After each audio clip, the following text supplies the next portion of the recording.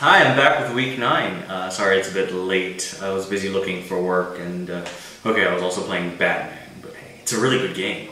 I have to personally apologize to Camden Town. It's not as lame as I thought. If you walk past all the overpriced stores for cosplayers, you get to Camden Lock. Camden Lock is still uber touristy, but you can get vintage clothing, arts and crafts, wildly colorful accessories, and go into a store that sells, I kid you not, juggling stuff and skateboards. Just in case you ever want to be a juggling bohemian 1930s flapper on wheels. There's also a whole lot of food, but don't be fooled by the variety of Asian food you see on the signs. They all serve the exact same noodles and stir fry. But the coolest thing was that Kareem got to hug an alpaca.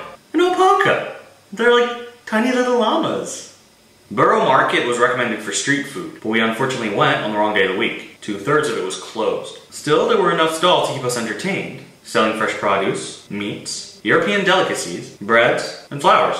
As for street food, we got some furnace fish soup, which was pretty good. There were also a lot of side streets to wander down, and I'm glad we did because we found Neil's Yard Dairy, an English cheese store. This is my heaven and Kareem's hell. She described the smell as the biggest pile of gym socks ever, but I still found a cheese called Stinking Bishop. And yes, I bought some. It was actually a very mild and creamy cheese for something that smelled like a garbage truck.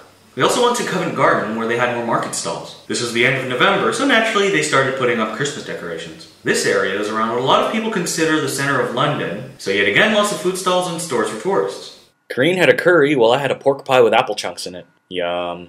While we ate, an acrobat started to perform for the crowd.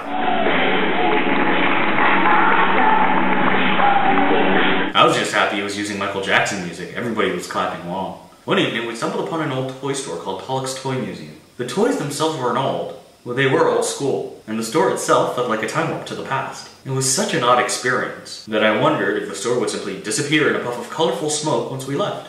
That was week 9. Expect week 10 sometime soon because I want to catch up. Bye.